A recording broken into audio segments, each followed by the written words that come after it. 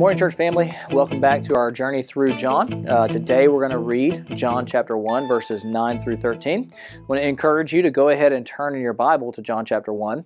If you're not able to do that, I want to encourage you to read along with or listen along with us. Shoot, let me start that over. Okay. Good morning, church family. Welcome back to our journey through John. Today we're going to read John chapter 1, verses 9 through 13. I want to encourage you, if you can, to go ahead and turn your Bibles to John chapter 1. If you're not, I want to encourage you to listen along with us as we read God's Word together. John chapter 1, starting in verse 9. The true light, which gives light to everyone, was coming into the world. He was in the world, and the world was made through him, yet the world did not know him. He came to his own, and his own people did not receive him. But to all who did receive him, who believed in his name, he gave the right to become children of God, who are born not of blood, nor of the will of the flesh, nor the will of man, but of God. I just wanted to share this morning something with you that actually Brian Wright pointed out and shared with me not long ago. He actually preached this particular passage not long ago at our church, and while he was studying, he came to a realization that in the text we're presented with three types of people. And these three types of people, I think, are good examples of the types of people that we're going to run into in the world as they are confronted with Jesus. And the first type of person is this. There's the type of people that don't know him, that don't realize that he's coming. They don't know him when he shows up. They don't even know why he's come, and they're ignorant, deeply ignorant of their Creator. The fact is, the way John puts it, is that the true light's come into the world, and he's in the world, and the world was made through him, yet the world did not know him. And this reminded me of Romans chapter 1, verses 19 through 20, because the truth of the matter is these people are ignorant of this truth, but it's because they're suppressing the truth. This is what Paul says. For what can be known about God is plain to them, because God has shown it to them. For his invisible attributes, namely his eternal power and divine nature, have been clearly perceived ever since the creation of the world in the things that have been made. In other words, people can look around them and know that there's a Creator. But when they see him, they just don't recognize him. There's a second group of people.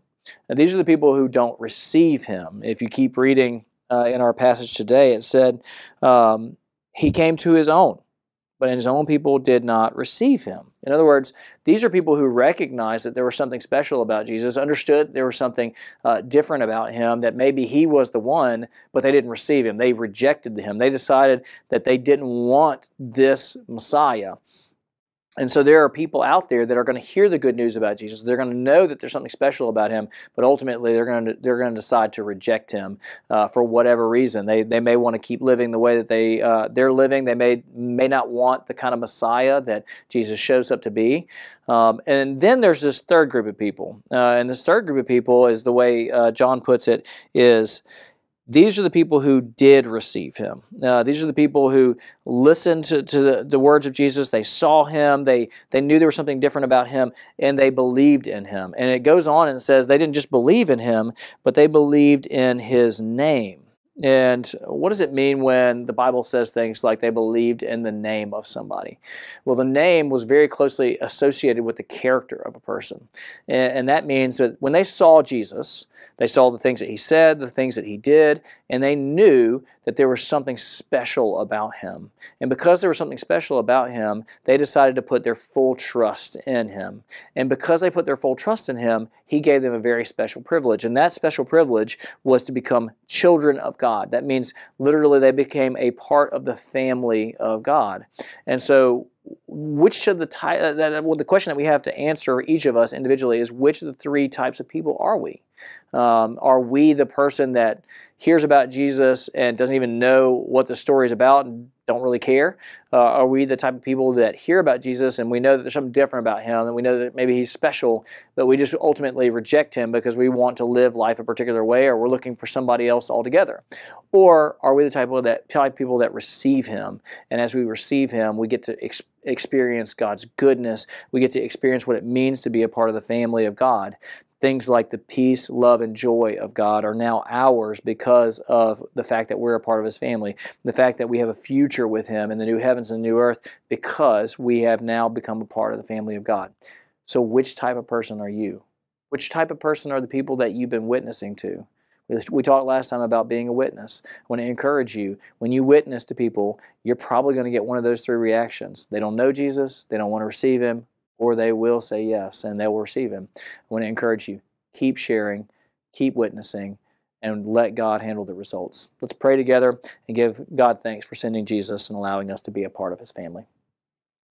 Father, we thank you so much for the gift of salvation that's given to us in Jesus Christ, that by believing in His name we become children of you, Father, that we get to become children of God and be a part of your family. We thank you for this incredible privilege. We're thankful for the additional privileges that come along with being your child, the things like hope and joy and peace. And we pray, Lord, that we would never forget this special, special privilege that you've given us through Jesus Christ. We pray all these things in Jesus' name. Amen.